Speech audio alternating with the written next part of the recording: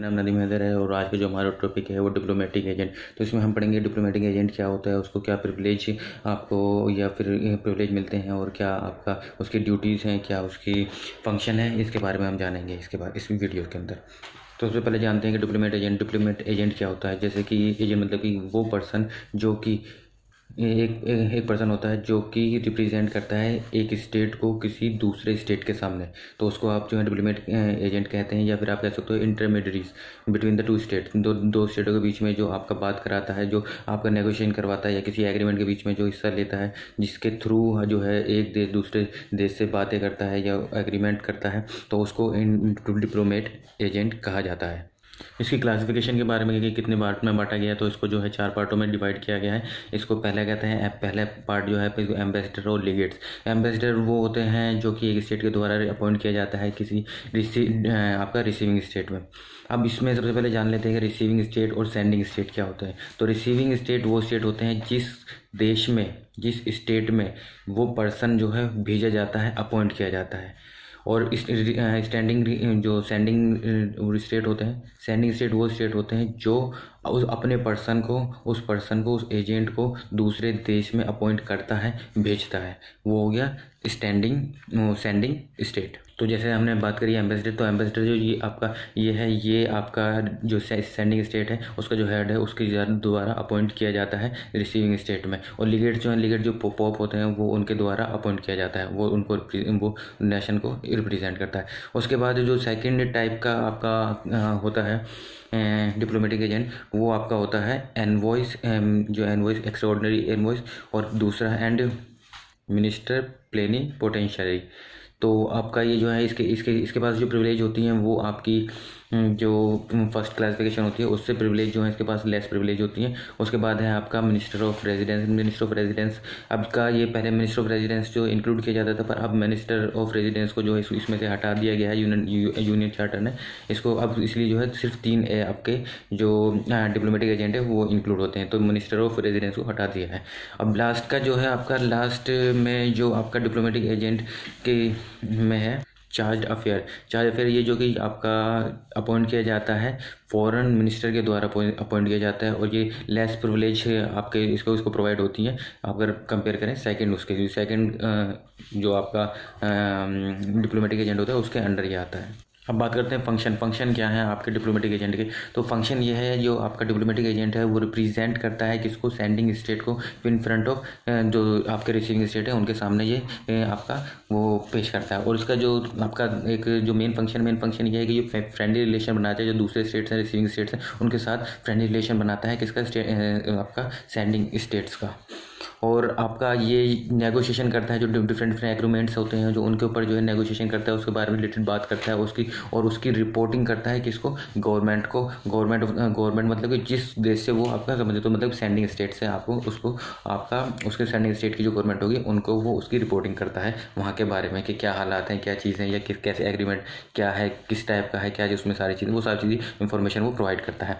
उसके जो sending state है उसके जो इंटरेस्ट है आपका, या उसके जो लोग रिसीविंग स्टेट में रह रहे हैं, जो एनआरआई हैं, एम्बेसडर हैं, उनकी प्रोटेक्शन करता है, उनकी हेल्प करता है। जो आपके जो एनआरआई हैं उनकी मतलब कि उनको क्या प्रिविलेज, मतलब क्या वहाँ फैसिलिटी मिलनी है, क्या नहीं मिलनी है, तो उनको क्या परेशानी आ रही है, तो उनकी जो वो परेशानी वो दूर करता है, उनको कोई प्रॉब्लम है वो सोल्व करता है। अब बात करते हैं जो इम्यूनिटीज़ और प्रिविलेज प्रोवाइड होते हैं डिप्लोमेटिक एजेंट को। सबसे पहला है इसका इनवियोलेबिलिटी।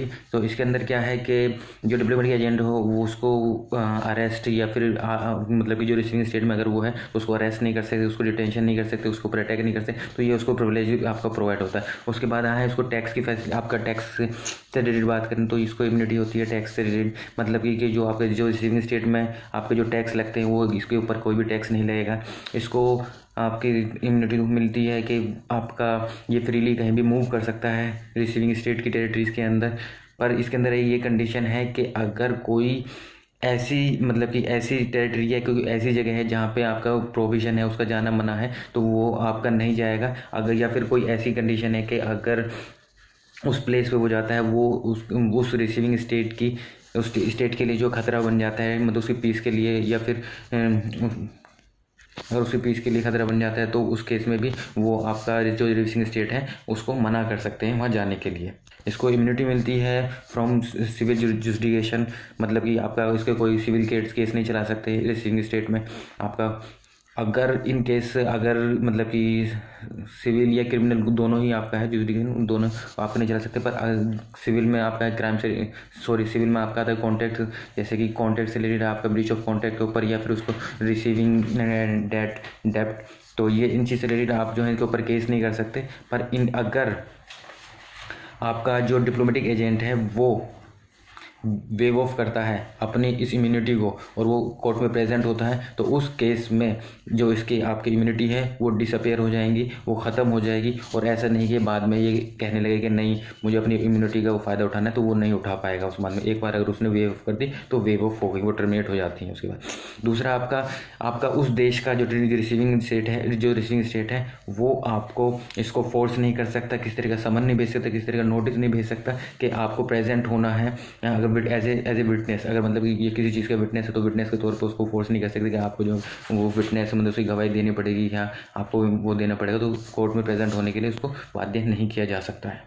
इसको इम्यूनिटी मिलती है इम्यूनिटी किसी प्रिविलेज मिलता है। इसको प्रिविलेज मिलता है कि मतलब कि जो इसका पर्सनल बैग है उसको आप चेक नहीं करते, इंस्पेक्शन नहीं कर सकते रिसीविंग स्टेट के जो भी पुलिस है वो चेक नहीं कर सकती कि उसके अंदर क्या है, क्या डॉक्यूमेंट है, क्या किससे रिलेटेड डॉक्यूमेंट है, वो चीज़ ना आपका चेक नहीं कर सकते। और इसको आपका इम्यूनिटी होती है कि वो आपका अपने ऑफिस से रिलेटेड जो है बातें कर सकता है, कम्युनिकेशन कर सकता है ऑफिस से रिलेटेड, मतलब कि किसी से भी कम्युनिकेट कर सकता है। और आपका उसको ये राइट है उसका कि वो वर्शिप कर सकता है, जिसकी चाहे उसकी वर्शिप कर सकता है, किसी भी रिलीजन की किसी भी रिलीजन को फॉलो कर सकता है, किसी भी गॉड को आपका फॉलो कर सकता है, तो उसको वो मना नहीं किया जाएगा, उसको रोका नहीं जाएगा। उसको रेजिडेंस से रिलेटेड आपका रेजिडेंस के रिगार्डिंग आपका इम्यूनिटी होती है, मतलब वो जैसे चाहे वैसे रह सकता है।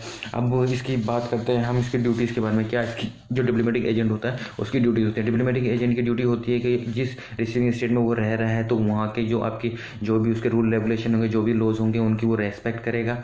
और आपका जो दूसरी ड्यूटी आपकी ये होती है आपकी डिप्लोमेटिक एजेंट की कि वो अपनी पोस्ट का जो है अपने पर्सनल यूज़ के लिए यूज़ नहीं करेगा, उसका अपनी पोस्ट का यूज़ जो है पर्सनल बेनिफिट के लिए यूज़ नहीं करेगा। और आपका मतलब या किसी प्रमोशन के लिए या किसी और दूसरी मतलब कि ऑर्गेनाइजेशन के लिए, कॉर्पोरेशन के लिए वो यूज़ नहीं करेगा अपनी पोस्ट का। और आपका एक इसकी ड्यूटी ये होती है कि वो रिसीविंग स्टेट के आपके जो उसको इंटरनल मैटर होगा, इंटरनल अफेयर मैटर होगा, उसके अंदर जो है कोई भी इंटरफियरेंस नहीं करेगा, इंटरप्शन नहीं करेगा। जो रिसीविंग स्टेट के कोई भी इंटरनल मैटर है डोमेस्टिक मैटर में वो इंटरफेयर नहीं करेगा। वो ऑफिशियल कंडक्ट रखेगा किसके जो मिनिस्टर ऑफ जो आपके रिसीविंग स्टेट के जो फॉरेन मिनिस्टर हैं उनसे, या उनके ऑफिस के जो मिनिस्टर हैं उन सब के जो है फॉर्मल कॉन्टेक्ट वो रखेगा, उनसे रिलेशन रखेगा, फॉर्मल कॉन्टेक्ट रखेगा। तो ये इसके सारी चीज़ें। Thank you.